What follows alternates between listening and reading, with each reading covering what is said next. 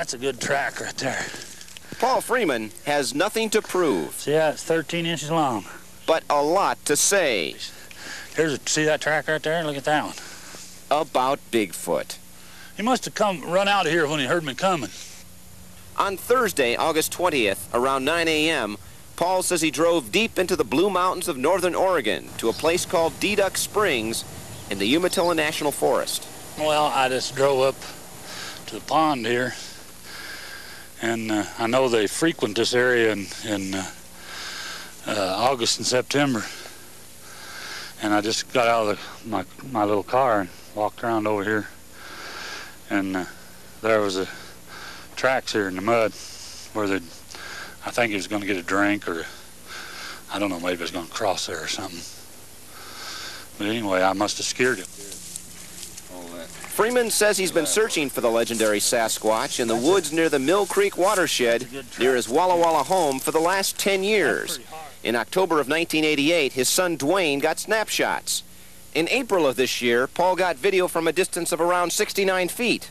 This time, camera in hand, he was a whole lot closer. I started up the bank there, and I heard brush and stuff popping up there. Oh, there he goes. It looked at me once. Jesus. And I kind of got a little nervous, and it looked at me, and then it turned and just kept on going, and it went into the brush there and disappeared, and I was looking for it with the camera, and I seen another one, smaller, is coming at me up there. Oh, God. There's two of them, I guess. After the incident, Freeman says he heard screams from the direction of the creatures that kept him pinned down for almost 2 hours. Screams he says he did not record. I ain't never been scared like I was scared yesterday. I never have been afraid of man or beast or anything, but I sat up there yesterday and cowered down like a little kid. Is Bigfoot fact or fiction? I really got upset. Paul Freeman really doesn't care what you think. You know, I don't have anything to prove to anybody.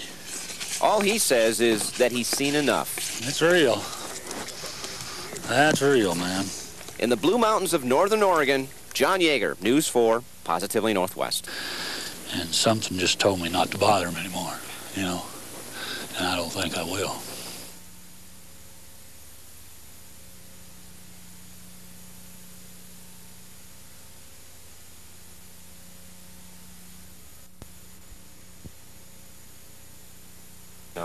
Introduce who you are and tell us what you do. Just for the purposes of the tape. Okay. Ready? Yeah. I'm Grover Krantz. I'm a professor of anthropology here at Washington State University. I teach courses in dealing with physical anthropology, introduction to the subject, human evolution, human races, the human skeleton, and sometimes seminars on advanced subjects. Do you feel compelled to still make the case for the existence of Bigfoot? Well, I'm satisfied that this Bigfoot thing exists. Trying to make the case or argue for it on the present evidence is largely futile, but I'd like as much as possible to let the word out as to what I found out and what I'm doing. Tell me, why is it futile? Could you elaborate on that? Almost any scientist will tell you in no uncertain terms that you will prove the existence of the Bigfoot or Sasquatch by bringing in a body or a substantial piece of one. No other evidence is proof. They are adamant about this. And now to that end, there's been a lot of controversy in the past about what you've called for. At one time you were said to, we talked about this before, you were going to get in an ultralight helicopter and go around and search for one throughout the woods for a dead body. Remember we talked about that, for a body? Mm-hmm. To that end, finding a body, what's been your position about this research? Well, my preference certainly would be to find a body of a natural death or one that was already dead for other reasons. But the chance of achieving that is so near zero as to be almost silly to pursue it. Nevertheless, I have tried as much as possible. My attempt to build and fly an ultralight helicopter and use an infrared imager to locate a decaying body so far has failed. The imager works, but I haven't been able to get the helicopter off the ground. I'm going to make one last attempt later this summer and see what happens. You're going to try to get it up in the helicopter? I'm going to try to. That would be fun to be there. No way. I don't want somebody photographing my bloody body as it's dragged out of the wreckage.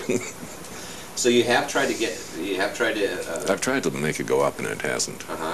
The engines will not go around fast enough, and I finally figured out what the problem was.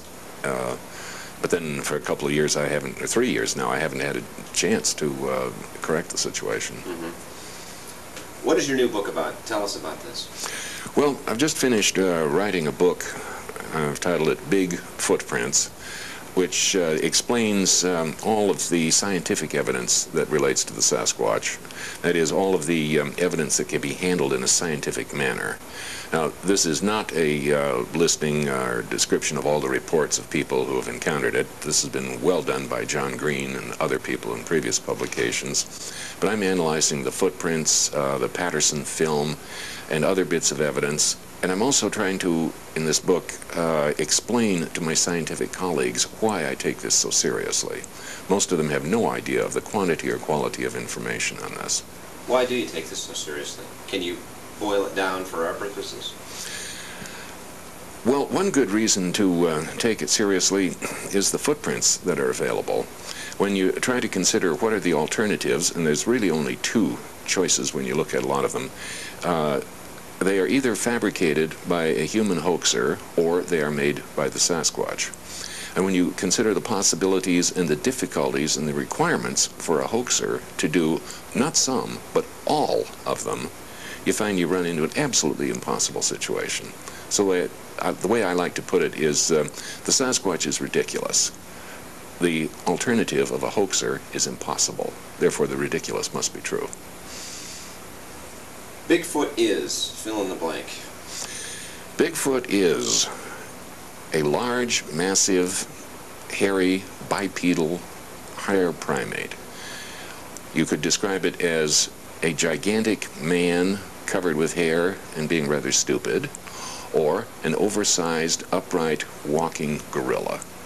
And we're talking body sizes of 6.5 to 8 feet tall, body weights 500 to 800 pounds, covered with hair, incredibly strong, ape-like faces, arms a little bit longer than usual, no constriction at the neck.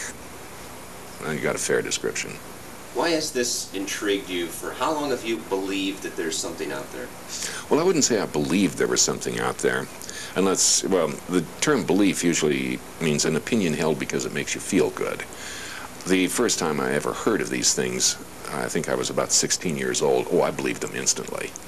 But did I think they were real? No, no way. I was here at Washington State University for about 2 years before I finally got hold of some direct information, and that amounted to a pair of footprints. I saw some in the wild, and I got the casts and analyzed them, and the right and left foot were quite unlike each other. They weren't mirror images.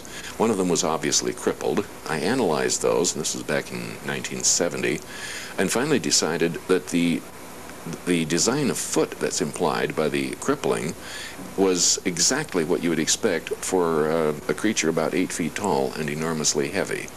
And I finally decided if somebody faked that and put all these subtle hints of the anatomy design in that, he had to be a real genius, expert at anatomy, and very inventive and original thinking. He had to outclass me in those areas.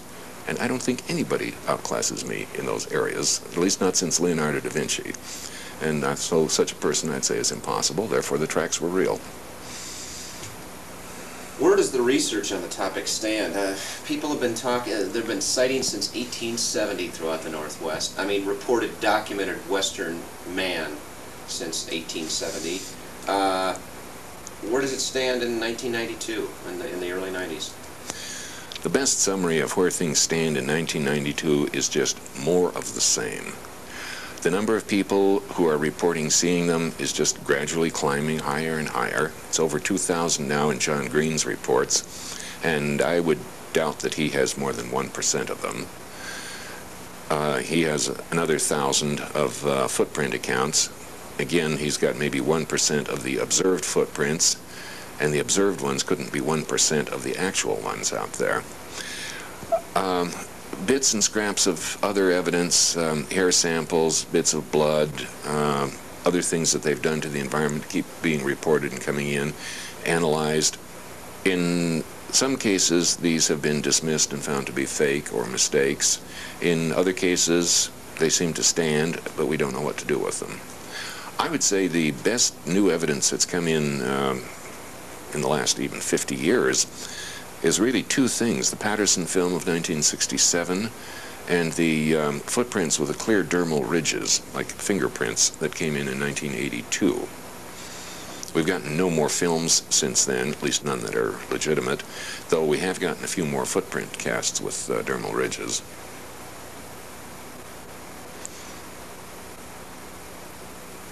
As far as I know, we are no closer to getting a body now than we were 50 or 100 years ago. What about your colleagues? Will they ever embrace the notion of Bigfoot as scientifically significant? And how do you feel, after answering that, how do you feel with the scorn and the ridicule and the constant belittlement that you've had to undergo by your colleagues? When will they ever embrace this notion, and how does it make you feel that they've resisted? They're not going to embrace the idea of the existence of the Sasquatch until the definitive evidence comes in. A few of them will accept it when they have done a substantial fraction of the kind of research that I've done. When they've talked to enough people, they're going to be convinced that there is no other explanation. But until they do so, and not all my colleagues can do it, there's simply not enough time in their schedules, and they can't reach all the people. Until they do that, they're taking a legitimate skeptical attitude of they want to see the definitive proof, a body or a piece of one. That will convince them instantly. So I don't anticipate convincing anybody on the evidence that I've got. Now, in the meantime, they continue to be, for the most part, skeptical, but there's a substantial number who do think it's real, and some who take the possibility quite seriously. And they are now feeling a lot more comfortable about that than they were 20 years ago, for instance. 20 years ago, this was a taboo subject, and I almost got fired here for investigating it and talking openly about it. Now, if nothing else, I've got the president of the university supporting me. Now, that doesn't get me any money or any release time or any improvement in salary. I still have to do this entirely on my own, but I've got a good moral support now. The skeptics will always ask, man has been in the Northwest for almost 200 years, settling it for the last 100, in the forests, along the rivers, in the creeks. Every summer, you know, making more of a foray into the bush, as some people call it, and back into the wilds. Why haven't we found a body yet? Why haven't we found that piece of definitive evidence that will convince people? Well, with all of the human activity over the last 2 centuries in the Pacific Northwest, I might point out that nobody has yet come in with a body of a bear, unless it was killed by human action. The bodies of animals that die a natural death and have the ability to choose their place of dying are notoriously difficult to find. And there's at least 100 bears out there for every 1 Sasquatch. So the lack of a body discovered doesn't bother me at all. I would be most puzzled if one did come in. I'd want to know. I'd be very suspicious. I'd smell a rat if somebody said they found one. But according, we've talked about this before about Jacko, the 8-boy back in the 1920s. 1889. 1884. Okay. Tell me about that story again. Back in 1884, when the Canadians were just finishing or near finishing their transcontinental railroad, a creature was reported found by the railroad crew on the Pacific end, which is well into the Rockies. The creature supposedly stood 4 feet 7 inches tall, weighed 127 pounds, which is very heavy set for that height, covered with hair and obviously not human, but walked bipedally. This was a newspaper account, and there is practically no follow-up of it. My suspicion is that that creature was taken across, they couldn't take it across Canada at the time, but they could move it down into the United States across the Northern Pacific Railroad that was just completed in that time. And it reached the railroad end, perhaps at Duluth, Minnesota, where Barnum's circus men located it. And it was incorporated into Barnum's circus as Jojo the Dog-Faced Boy. That's my best guess. I think it probably died that season. We have no idea what was done with it, and it was such a hit that they replaced it with the hairiest-faced man they could find the next season. But that's, as far as that story goes, that's kind of where it ended, right there. I'm afraid that's a dead end. Yeah. There's one possible follow-up on that, and a friend of mine finally managed to do it. Barnum has a circus in Connecticut, one of the places where he headquartered.